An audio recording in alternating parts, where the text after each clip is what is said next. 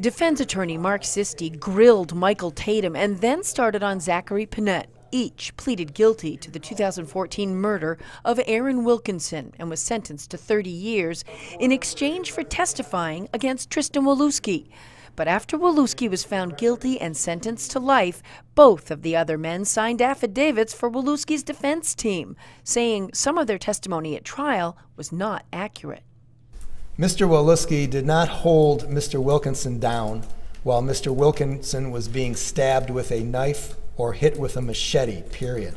Does that accurately state what's in paragraph 2? It does accurately say what's in paragraph 2. Now Tatum and Panett say the affidavits are not accurate. I was not lying at trial.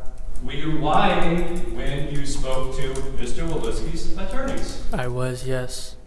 And again, tell the judge why you were lying there. Because I wanted to help my friend out.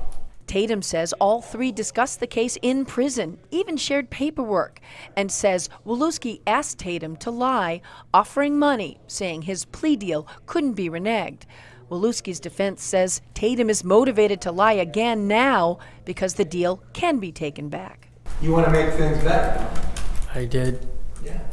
You still do? Not if it gets my deal taken away. Because you committed murder as well, right? I did. But the truth is you did not commit the murder alone, right? Correct. The truth is that you assisted by Mr. Panett and by this man right here, right? Right. The hearing continues tomorrow at the Stratford County Courthouse. In Dover, Jennifer Crompton, WMUR News 9.